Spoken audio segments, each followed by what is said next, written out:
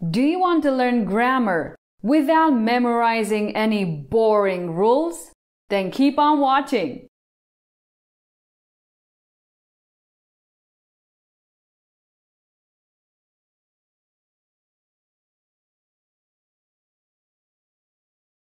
Hi everyone, I am Georgiana, your English teacher, and today I will tell you how you can improve your English grammar without memorizing anything.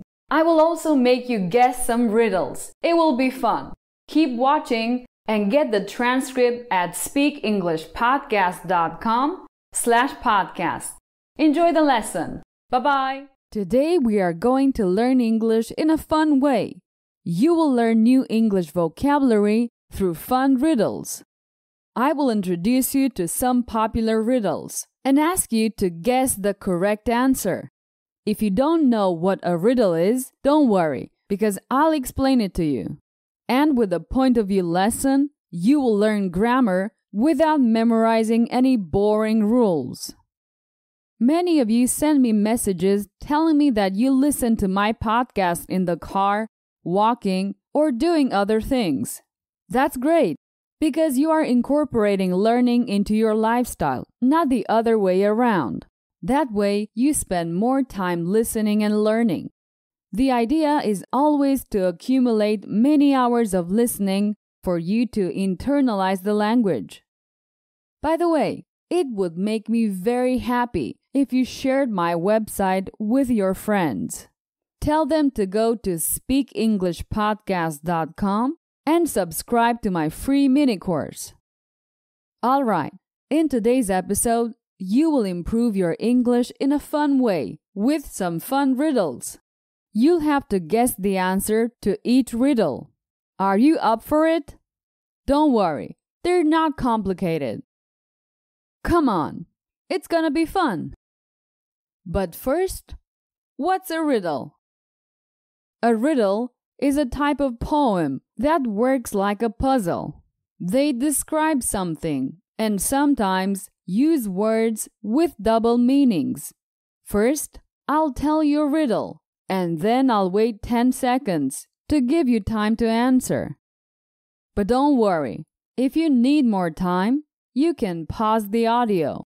Remember that on my website, speakenglishpodcast.com, you will find the transcript of this episode. Let's start. Number 1. What has one eye but can't see?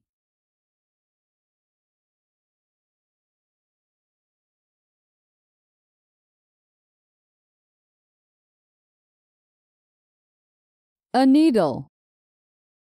Of course, the needle has an eye, but it can't see since it's an object. Besides, the eye is empty. Number 2. What has legs but doesn't walk?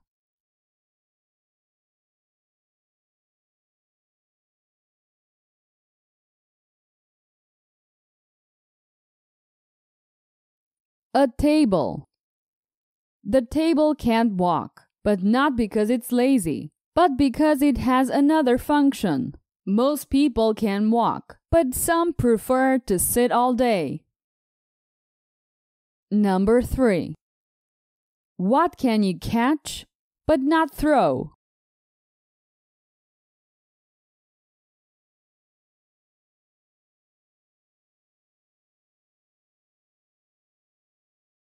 A cold. In English, we use the expression to catch a cold, and it's not like we are chasing a cold. It's just an English expression. Number 4. What kind of band never plays music?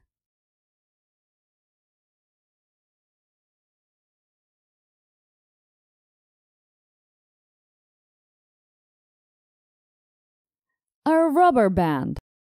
A rubber band is a thin rubber ring that is used to hold things in place. It has multiple uses. Number 5. What has many teeth but can't bite?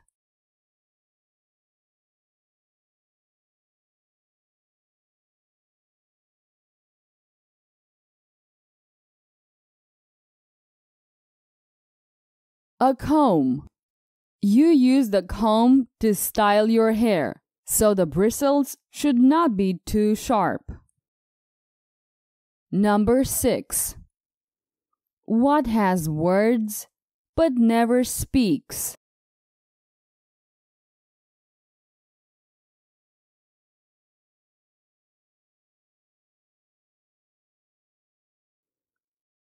A book. A book cannot talk because it has no mouth, but the author does speak through the words written in the book. Number 7. What has a thumb and 4 fingers, but is not a hand?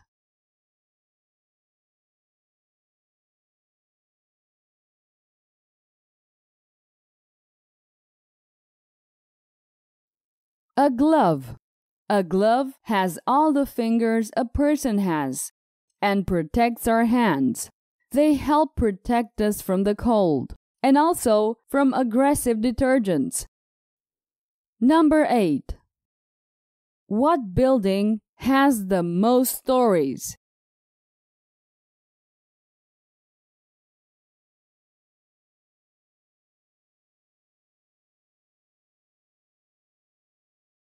The library.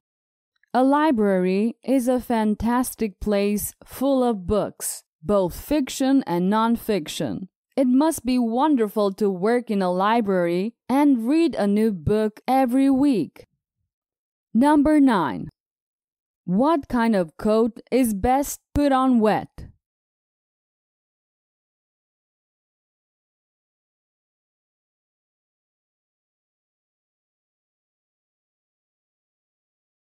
In English, we use the expression a coat of paint.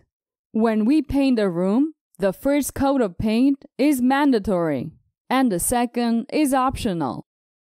Number 10. It belongs to you, but other people use it more than you. What is it?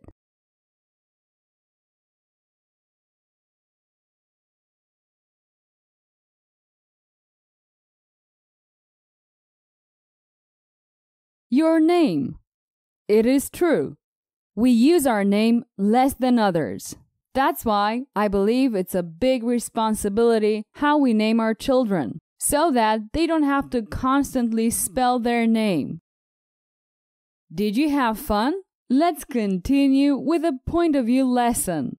Remember to get the transcript at speakenglishpodcast.com. Okay, let's start. I'll tell you a short story more than one time. Every time, I'll change a grammar point. I can change the tense or the person. This way, you'll intuitively notice the changes. I'll tell you a riddle. Here you will have to solve a logic question. I will give you the solution at the end. Let's start. First, in the past tense. The father of 2 sons died, leaving a large inheritance. In the will, the father put this condition. The 2 sons had to race their horses. The slower horse would get the whole inheritance. So the sons looked for a place to organize this unusual competition. The race began, but each son deliberately slowed down his horse. They barely made any progress, and so it was impossible to finish the race. Not knowing what to do, they visited a wise man to ask him how they could solve this problem. After hearing the answer, they started racing again, this time as fast as they could. What did the wise man tell the sons? Okay, now the same story in the present tense. The father of 2 sons dies, leaving a large inheritance. In the will, the father puts this condition. The slower horse will get the whole inheritance. So the sons look for a place to organize this unusual competition. The race begins, but each son slows down his horse deliberately. They hardly make any progress, and so it's impossible to finish the race. Not knowing what to do, they visit a wise man to ask him how they can solve this problem. After hearing the answer, they start racing again, this time as fast as they can. What did the wise man tell the sons? Well, it's the end of this point of view lesson. Do you have the right answer? It's easy, right? Well, it's not easy at all. It's a complex problem. The answer is this. The wise man tells them to swap their horses. That way, the son who wins the race gets the inheritance, because he doesn't win with his horse.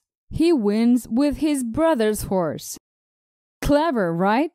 I wouldn't have guessed the right answer in 100 years. Okay, it's the end of this short lesson. As you can see, just by changing a point of view of the story, you can learn grammar intuitively. This is one of the techniques that I use in my premium courses.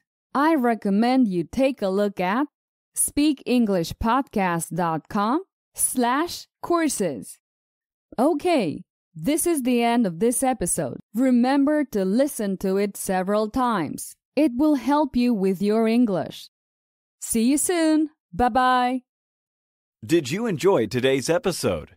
Get the transcript now at speakenglishpodcast.com.